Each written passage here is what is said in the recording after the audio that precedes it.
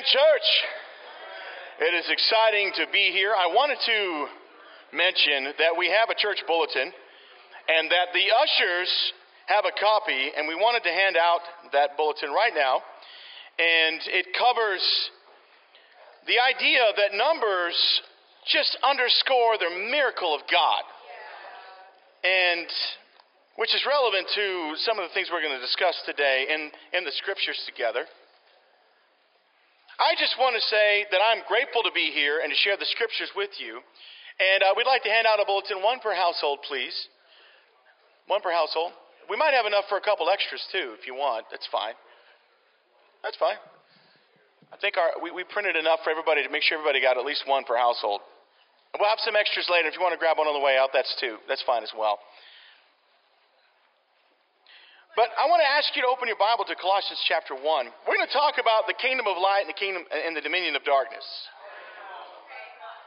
First, we're going to talk about, what is that? You know, right? What are you talking about? The kingdom of light. Sounds like something from a fantasy novel or something.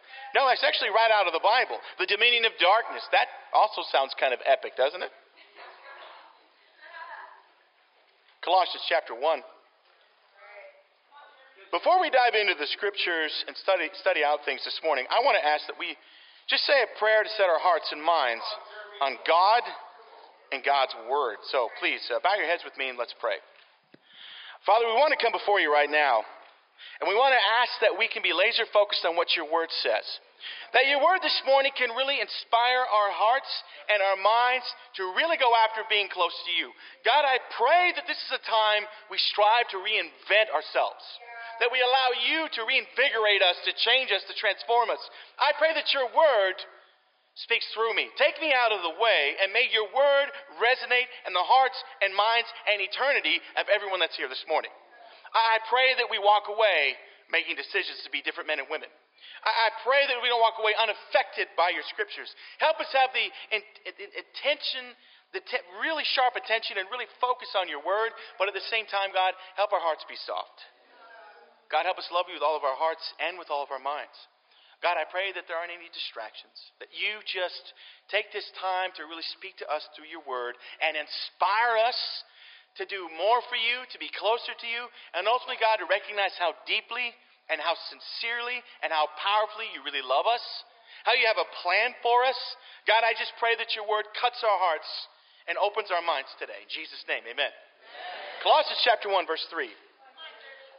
We always thank God, the Father of our Lord Jesus Christ, when we pray for you, because we have heard of your faith in Christ Jesus and of the love you have for all the saints, the faith and love that spring from the hope that is stored up for you in heaven, and that you have already heard about in the word of truth, the gospel that has come to you. He's writing to brothers and sisters in the city of Colossae. That's why this is called Colossians. And this letter, Colossians, was read to the brothers and sisters in the church. And he's telling them, look, we pray about you all the time. And we thank God for you all the time because your faith and your love has been felt throughout the world. I want to tell you, Phoenix Church, that your faith and love for the saints is being felt all over the world. That we can know because of our sacrifice, because of our heart to sacrifice as a church and to give more than we've ever given. Fully almost $20,000 more than we gave last year. You need to know that churches are being planted in Columbus, Ohio. Churches are being planted in Milwaukee, Wisconsin. Churches are being supported and sustained in places like Kinshasa, DRC. Places like Lagos, Nigeria. Places like London, England. Paris, France. There are congregations all over the world. There's even a powerful church in Manila, Philippines, led by a couple that was actually converted right here in Phoenix. It's to God's glory that your love can be felt all over the world. And that's what's happening. People's lives are changing all over the world because of your heart to sacrifice. Church, that should fire you up. Amen? And I believe God wants to bless us right here in Phoenix because last week Out of Bring Your Neighbor Day, we had more people out at church. We had a record-breaking attendance of 231. God wants to do something great here too. Amen? As we keep reading here, let's pick up verse 9. For this reason, since the day we've heard about you, we have not stopped praying for you and asking God to fill you with the knowledge of his will through all spiritual wisdom and understanding. I don't know what you pray about for the brothers and sisters, but that's an awesome thing to pray about. Verse 10, Colossians 1. And we pray this in order that you may live a life worthy of the Lord and may please him in every way, bearing fruit in every good work, growing in the knowledge of God, being strengthened with all power according to his glorious might, so that you may have great endurance and patience, and joyfully giving thanks to the Father, who has qualified you to share in the inheritance of the saints in the kingdom of light. There it is. The kingdom of light. I don't know what you think about biblical Christianity. I don't know what ideas you may have brought in today about the kingdom of light and what that means. Is that like a Star Wars thing? No, it's a Bible thing. The Bible says there's a kingdom of light and that God wants you to be a part of it and share in the inheritance of the saints in the kingdom of light. That's amazing. Contrastly, verse 13, for he has rescued us from the dominion of darkness and brought us into the kingdom of the Son he loves. In him we have redemption, the forgiveness of sins. So there's a contrast here. There's a kingdom of light and a dominion of darkness. Did you notice there's no badlands that are gray? Did you notice that? It's like a kingdom of light in the gray area that you think you're on. And then dominion of darkness. No, there's dominion of darkness, kingdom of light. There's no in between. You're a part of one or you're a part of the other. I'm not sure which one I'm part of. Then you're probably in the dark, because that's the whole idea. When you don't know something, they say that you're in the dark about it. You with me, guys? Well, do not fear. Don't fear. Brings us to our first point. Do not fear. Come into the light. Look in John 3. Well, how do we become a part of this kingdom of the light? I want to know. I don't want to be in the dark about it. Amen? Let's look at what Jesus taught and the Bible teaches about the kingdom of light. We'll pick it up in John chapter 3. In John 3, there's a lot. Bless you. In John 3, there's a lot happening. But we're going to pick it up down in verse 19. This is the verdict. Jesus Christ is saying this. This is the verdict. Sounds pretty hard line, doesn't it? Like somebody slamming a gavel down. Bam, bam, bam. This is the verdict. Don't.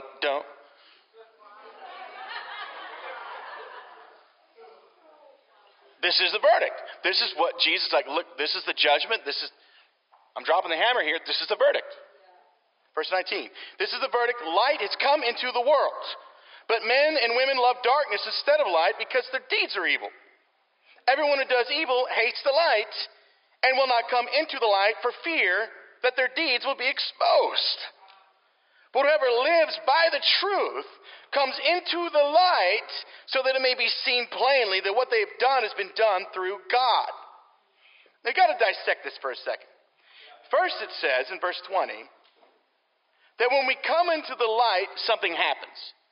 Our evil deeds are exposed. That is not comfortable. If I took a show of hands, who likes being exposed in here? I don't think anybody like, yeah, being exposed me. I mean, no one likes that. The whole idea of being exposed is just embarrassing. No one likes that. But some of us understand how necessary it is. When we look, I want to live in the light. I know it's necessary. Because when you walk in the light, your deeds get exposed. But interestingly, so your evil deeds are exposed when you walk in the light. What happens then in verse 21? Whoever lives by the truth comes into the light. So at least you know you're living by the truth. You're not putting on some kind of charade in church. You're really being really you. And therefore, you're really going to change and do something new. Amen? And you read through this, he goes, so that may be seen plainly that what has been done through God. So when you walk in the light, when we walk in the light, guys, and our evil deeds get exposed, yes, it's humbling, right? It's humbling, but at the same time, we know we're living by the truth at least, right? At least we're living by the truth. It could be so much worse. We could just be playing church and wait till it's too late. No thanks, man. You guys still with me on this? So it says walking in the light. Now, what is the light? What does that even mean? I mean, are we talking about your torch on your cell phone? I mean, what do you mean light? Okay, I know it's a metaphor for something, but for what, right? Look with me in John chapter 1. Sometimes you just got to back up and find out the context. You know what I mean? John chapter 1.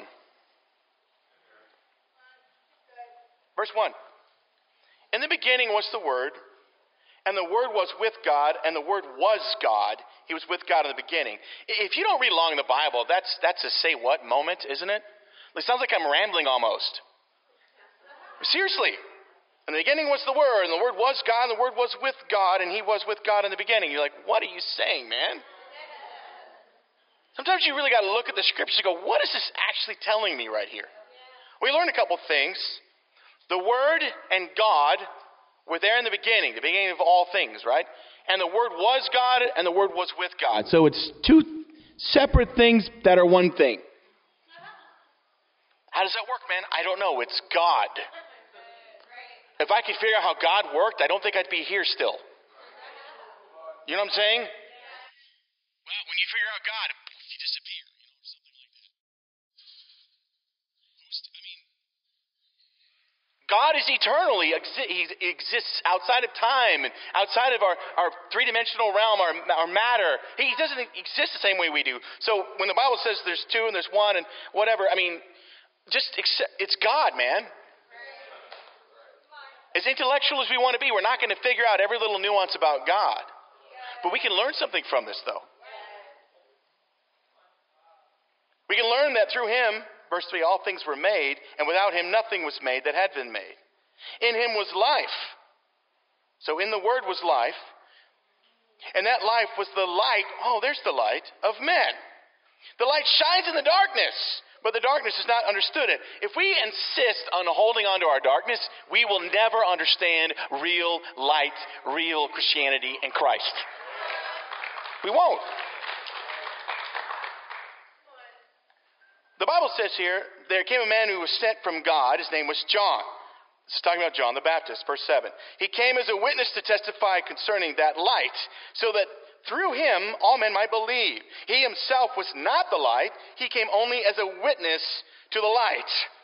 The true light that gives light to every man was coming into the world.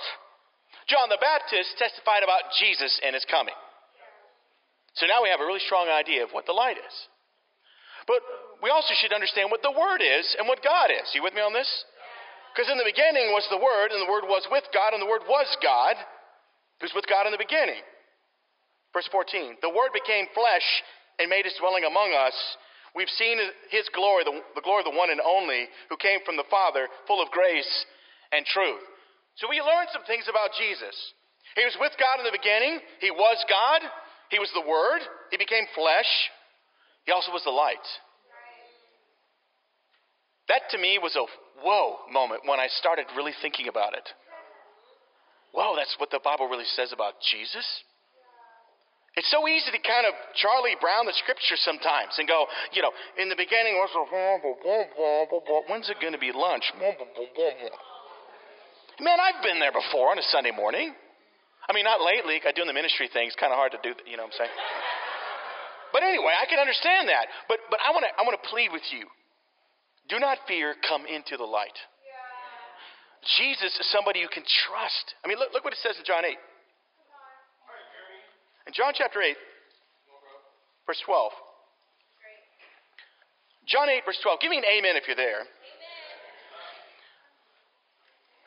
When Jesus spoke again to the people, He said, I am the light of the world. Just in case we were unclear, right? Because John chapter 1, you got to think about, amen, to make things clear. But Jesus flat out just tells us, I'm the light, guys, just in case the last few chapters you didn't get that. I'm the light.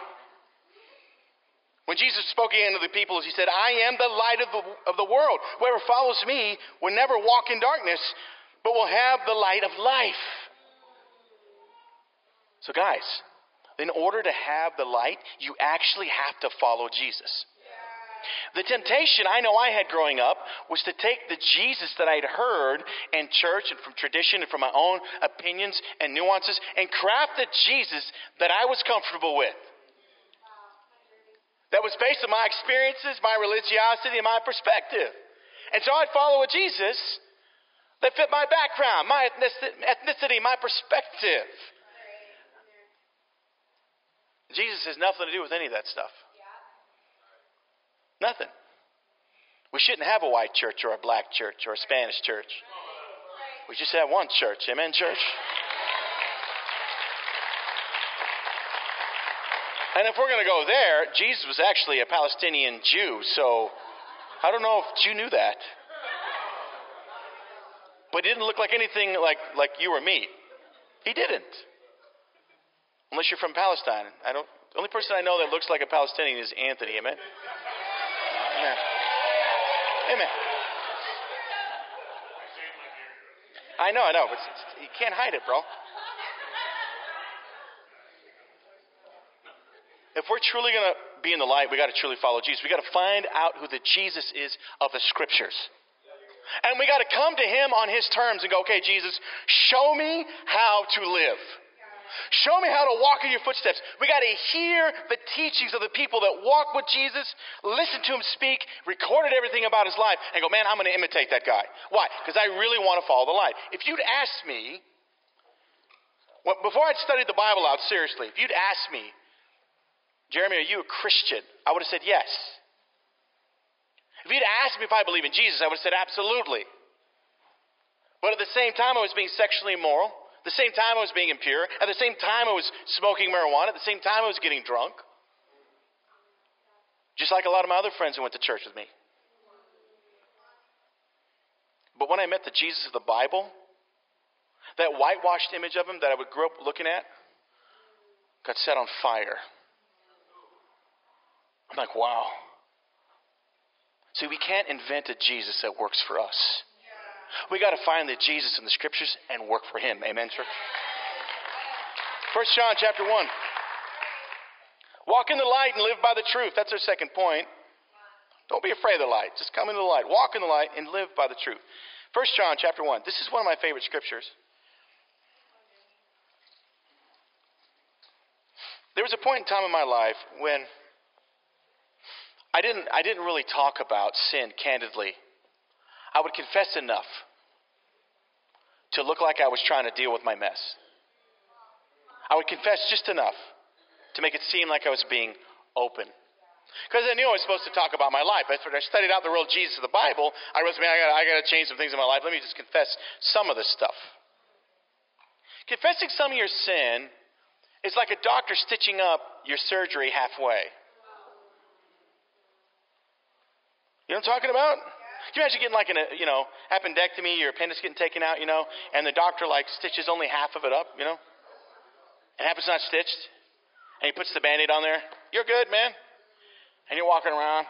Oh, that doesn't feel very good. How you doing? I'm doing fine. Why are you wincing? I'm okay. I'll be all right.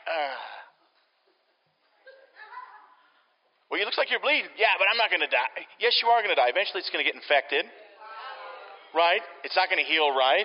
You might get sepsis, which is like an infection in the inside of you. It's bad, man. Bad mojo. The dude should finish the job. When you don't get all your sin out, it's just like that. You walk around and it just gets more and more infected and kills more and more your relationship with God because you just don't deal with the truth. It's like having a broken leg.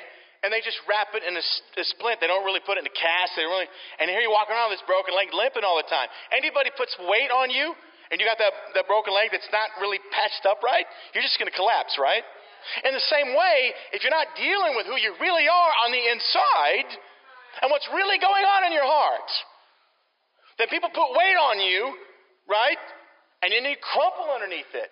And you're getting bittered by the expectations of following Jesus, picking up your cross, and walking in his footsteps.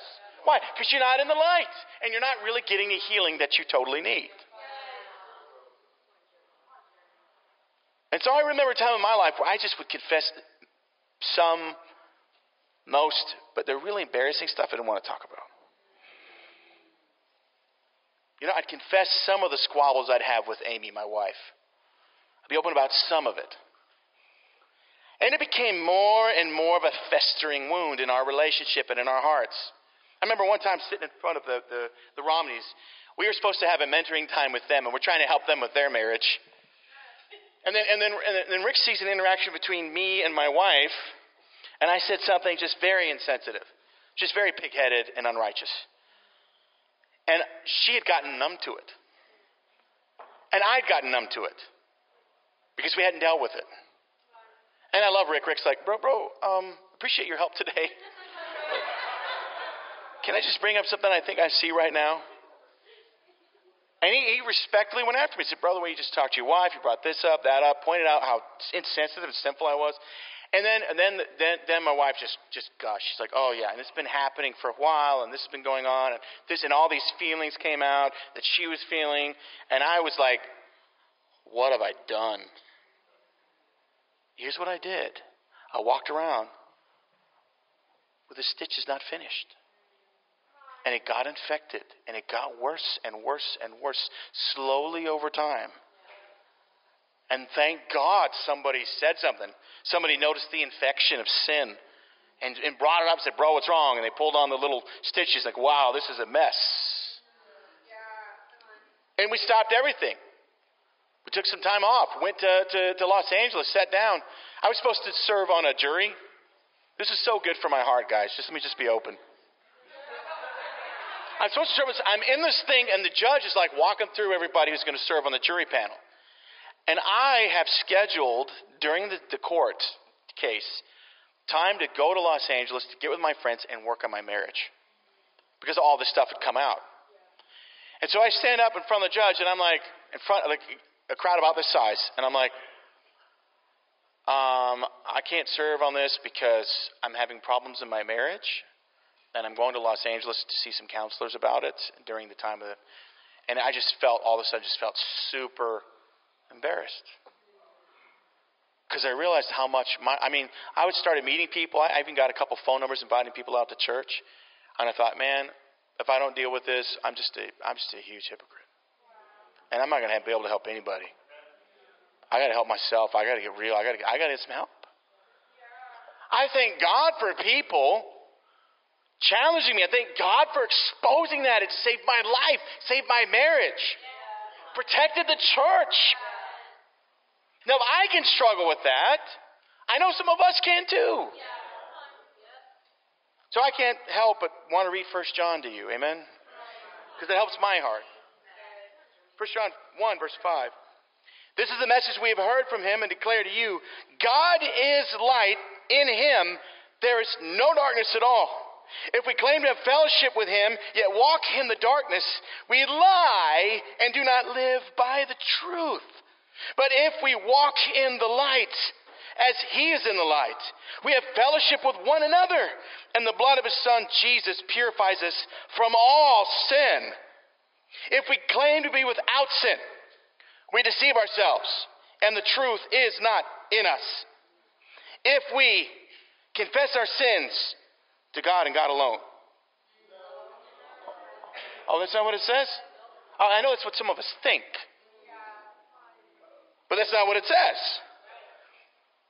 If we confess our sins, he's faithful and just and will forgive us our sins and purify us from all unrighteousness. If we claim we've not sinned, we make him out to be a liar, and his word has no place in our lives. We're supposed to use the word on each other in the church. But like, Rick did not just, bro, I see your problem, here's your sin. No, Rick got the Bible out.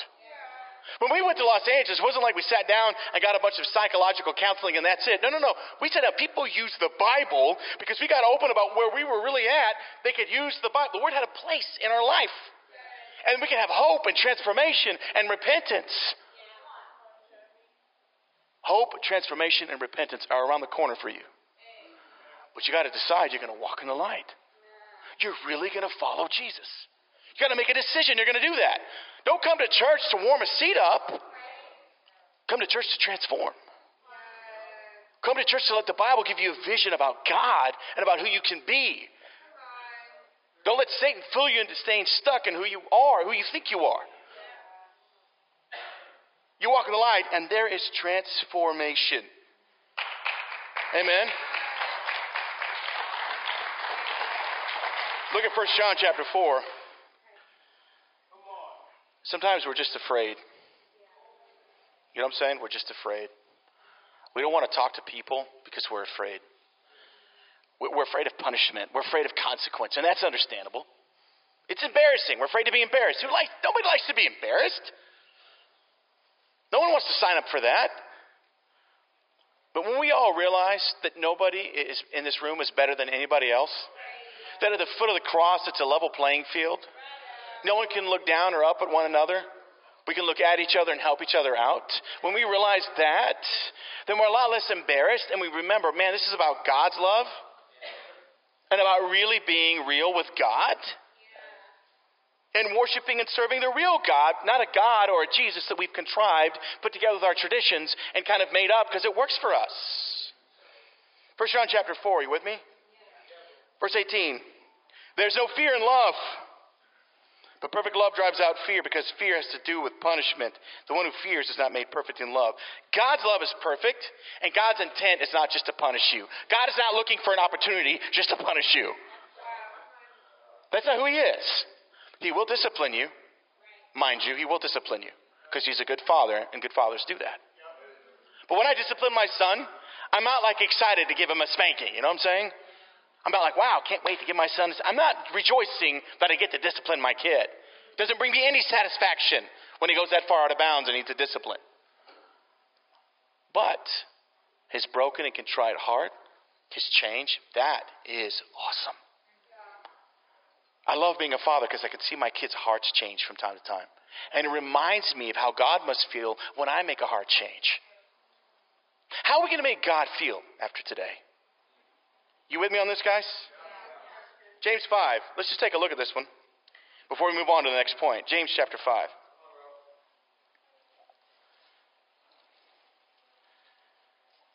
Give me an amen when you're there. James 5, verse 16. Please read along in the scriptures. I hope they speak to you. Amen. Therefore, confess your sins to the minister. Is that what it says? Therefore, confess your sins to God alone. Is that what your Bible says? Wow. Okay, let me just take away my glasses of rationalization right here. Therefore, confess your sins to each other and pray for each other so that you may be healed. You see, it's about healing. Revealing is about healing. It's not about condescending. It's not about punishment. It's not about judgment. It's about helping each other get healed. And when I sat down for the first time and actually confessed my sin to the brothers to brothers, okay? Sisters to sisters, just want to, okay? Talk to us about the brothers. When I got open about the things of my marriage, when I first studied the Bible and got open and walked through the sins I needed to overcome, the things that were weighing me down with guilt, that were hardening my heart, the bitterness I had towards my father, and the hatred I had towards him, and the sins I had towards my brother and sister, and the mountain of sin I was dealing with in my life that I turned a blind eye to and anesthetized with my religion. I remember the freedom I finally felt. And the spiritual fireworks that ensued. I remember being able to celebrate right on March 11th, 1992, that I was really in the light and I was finally free because I'd been baptized for the forgiveness of my sins. Amen?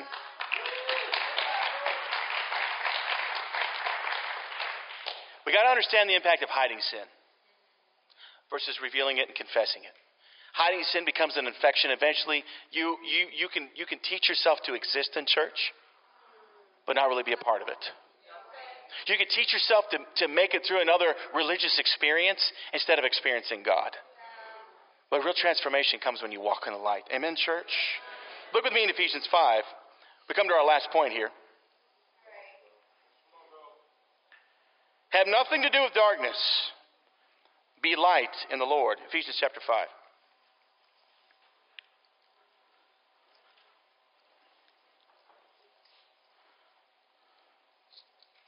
Ephesians chapter 5.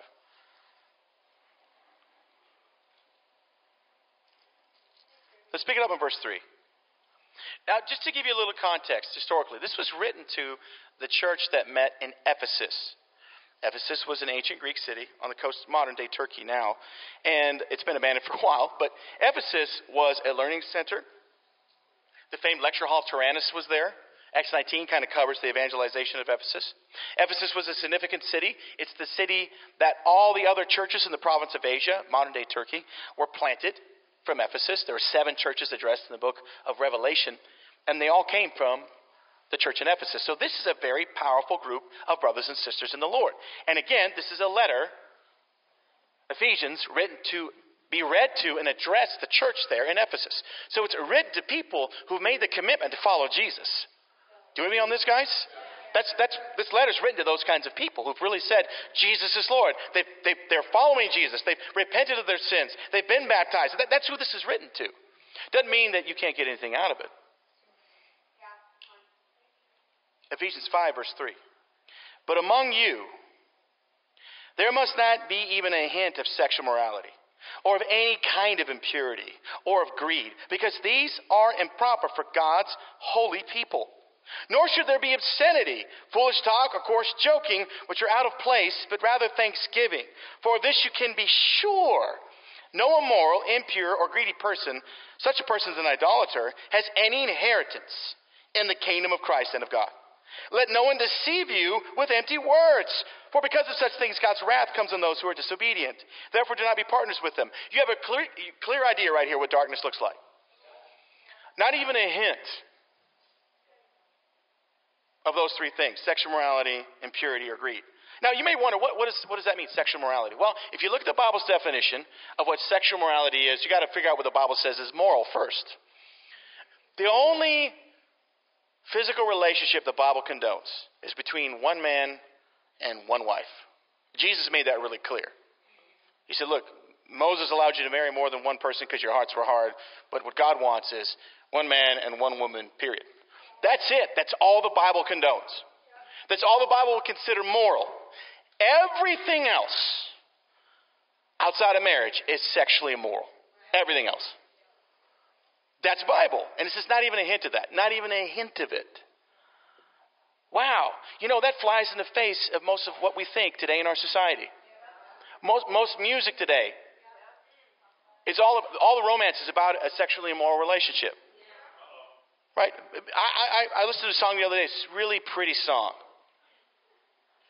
And I'm like, wait, did he just say what I think he said? It's okay if we end our marriage in the morning or break up in the morning. We're just going to be married for a night. My son, who's 6 years old, in the middle of the song goes, I don't like this song. I think it's inappropriate.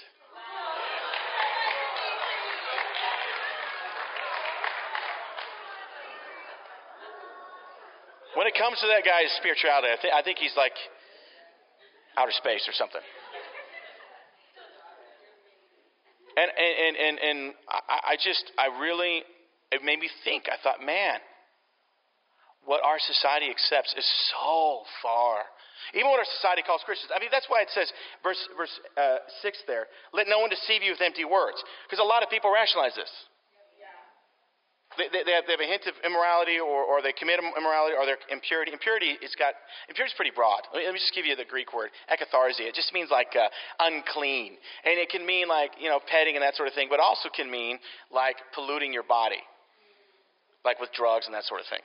Okay, so and then greed. Now greed, that's the United States of America, guys. We are known, right? If you know anybody from other countries, we're known for having a greedy culture. I mean, if you don't think so, we had cable for like a brief stint. Never again, amen.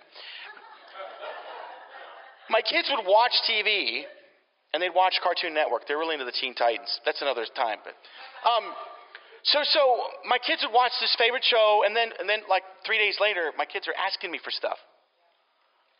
I'm like, why are you asking me for stuff? You never asked me for stuff before. Oh, yeah, I want to get this thing or that thing. And then I sat down and watched the show with them, and every commercial, they're like, buy this will be fun. Your life will be awesome if you have this toy or this thing. And my kids they're eating it up like candy. And they want to get this thing and that thing, and they see mom and dad playing with them, and they're sold this lie from the television that if it gets things, it's going to bring the family together. And I just watched it. I'm like, wow. Now, I took some psychological courses on persuasion, so I'm a little jaded when it comes to commercials. But at the same time, I'm like, that's what my kids are doing. And now they want this stuff, and they're struggling because they're not going to get this stuff. And how many kids and how many of us watch TV like that, and we're fed this kind of thinking our whole life? No wonder people look at our society and go, man, you guys struggle with greed. I'm like, no, I'm not rich. Yeah, you are. If you have more than food and clothing, you're rich, man. Because millions and millions of people go without food and clothing. And we complain because their cell phone's old. Or at least I do.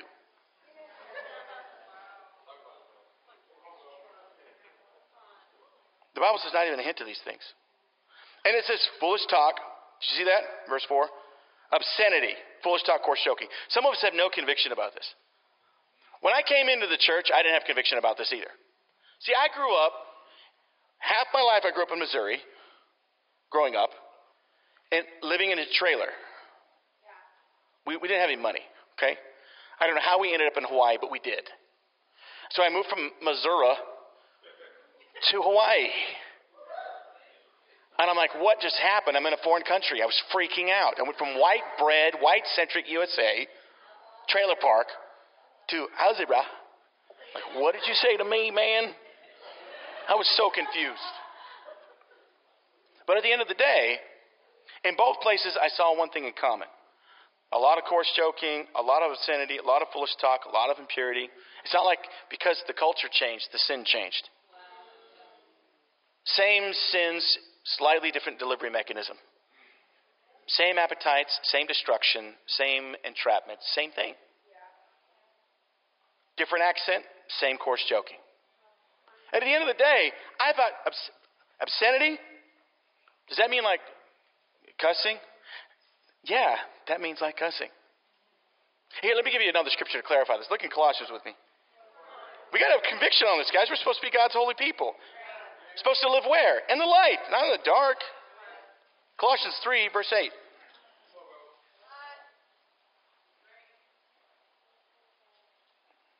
But now you must rid yourselves of all such things as these: anger, rage, malice, slander, and filthy language from your lips. How do you know if it's a curse word? Well, what's it about? Does it have to do with defecation or urinating? Well, it's filthy. Right? I mean, aren't those things filthy? I mean, some of these things are obvious, like body parts for such things. Like, why would you say that? Well, I just got to get across how I feel. Listen, Jesus Christ made a whip out of cords, walked in the temple, kicked tables over, cracked the whip, and shouted at people, how dare you turn my Father's house into a market? Get these out of here. Did you notice he didn't curse at all? If we're going to be in the light, we got to follow who? Jesus, who is the light, so we can be light. So when we're upset, we can't be using filthy language. Why? It's improper for God's holy people. You're not living in the light. Now, when I became a young Christian, I had this vocabulary that was just disgusting. I mean, I completely did not live like this. And so I had to scrub my brain, wash it with the Brillo pad of the Bible, and get open when I had the filth and flarn come out of my mouth. Because I didn't have conviction on it. Why? Because I didn't have conviction on the presence of the Holy Spirit in my life. I didn't believe the Lord was near. I didn't believe God was in me. Now that I have kids, I'm even more vigilant. I'm like, wow. And if I start thinking or feeling those kinds of thoughts, I'm like, oh, I got to pray about this. Because I already know the reason I'm feeling that is because I'm angry. And anger is something I got to get rid of. Why? I want to live in the light. It doesn't mean you stuff your feelings. Like Jesus, it means when you talk about them, you don't have to use filth and flarn, obscene language and filthy language. You don't have to do that. Because if you're doing that, you're not in the light. You're not walking in the light. Walk in the light. Well, how am I supposed to handle my emotions? Do what Jesus did. You know what he'd do? He'd get on his knees and cry out to God with all of his guts. When's the last time you done that about the feelings you have?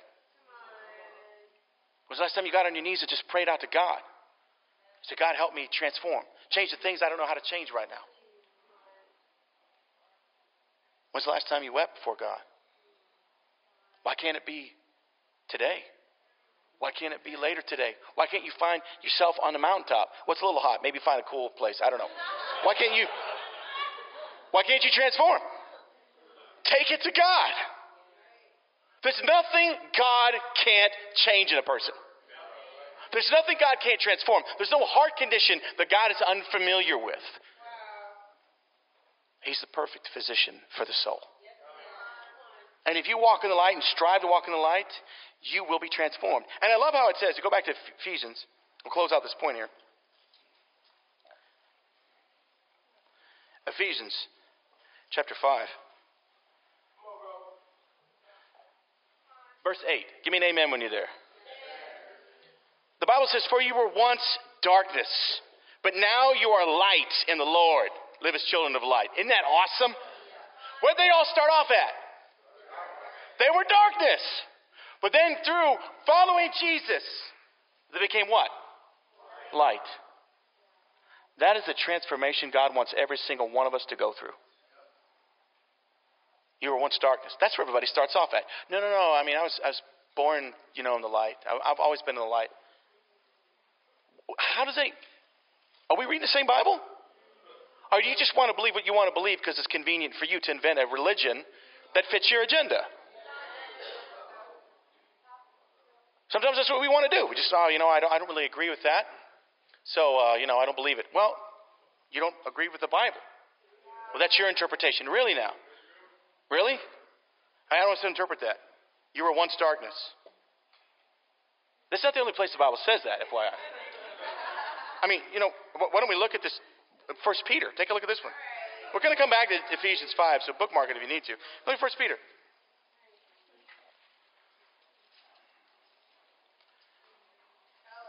Sometimes we equate, going to church growing up as, I just assume I'm in the light. Why would you assume that? That's dangerous, man. I don't want to assume anything. 1 Peter chapter 2, verse 9. 1 Peter chapter 2, verse 9.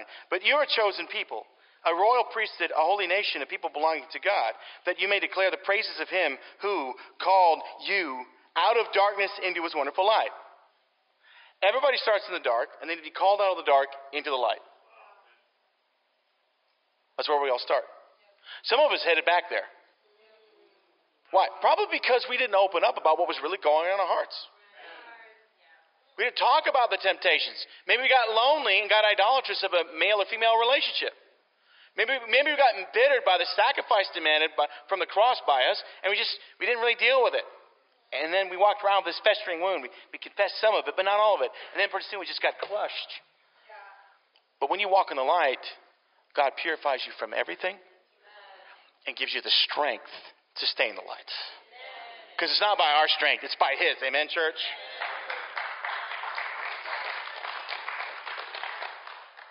Have nothing to do with darkness. Be light in the Lord. Let's go back to Ephesians 5 and we'll close out this point here.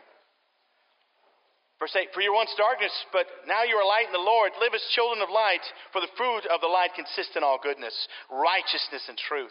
And find out what pleases the Lord. Did you realize you have to find that out?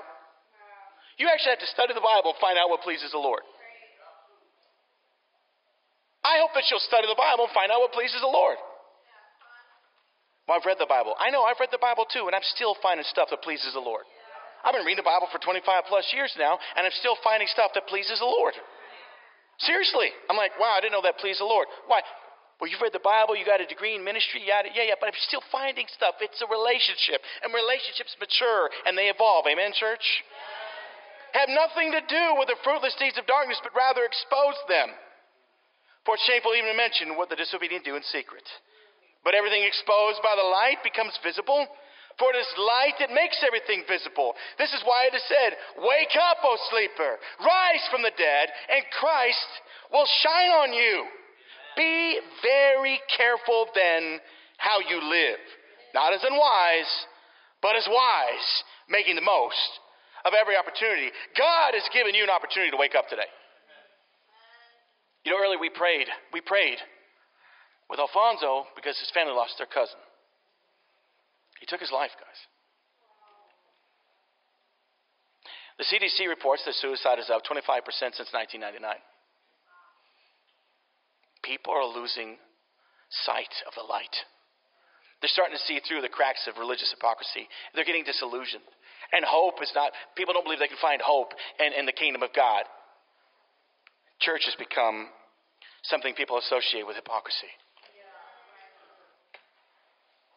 Really, the only difference between us and anybody else is whether or not we'll deal with our own hypocrisy, honestly.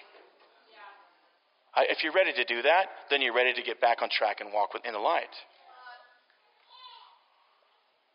Don't fear. Come into the light. Walk in the light, live by the truth. Have nothing to do with darkness. Be light in the Lord. Look at me in Galatians 3. We'll close out here. Galatians 3.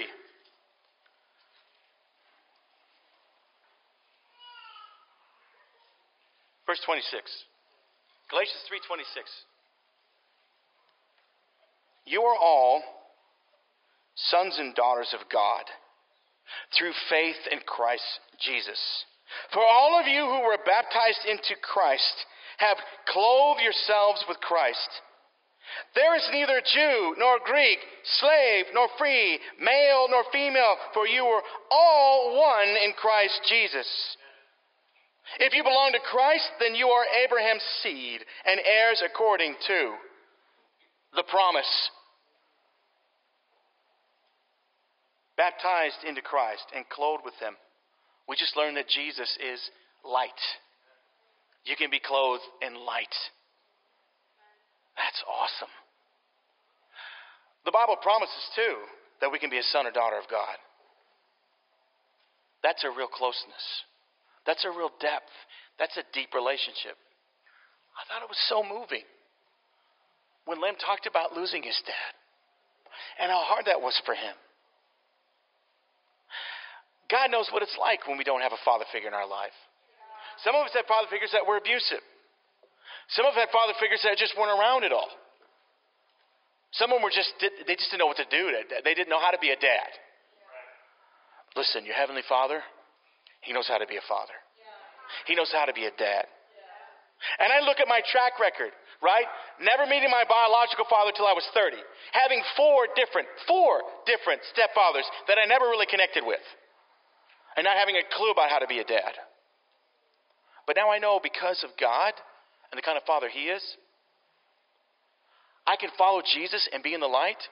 And because I'm a disciple of Jesus and I'm really trying to just follow God, and I'm making my mistakes as I go, but I know I can be a great father. And I can raise my kids to learn how to love, to be confident. What adventure awaits you? What challenge, what change awaits you? What transformation is on your horizon? If you just decide you're going to be a part of the kingdom of light and you're going to get out of the dominion of darkness. Amen? Thank you and God bless.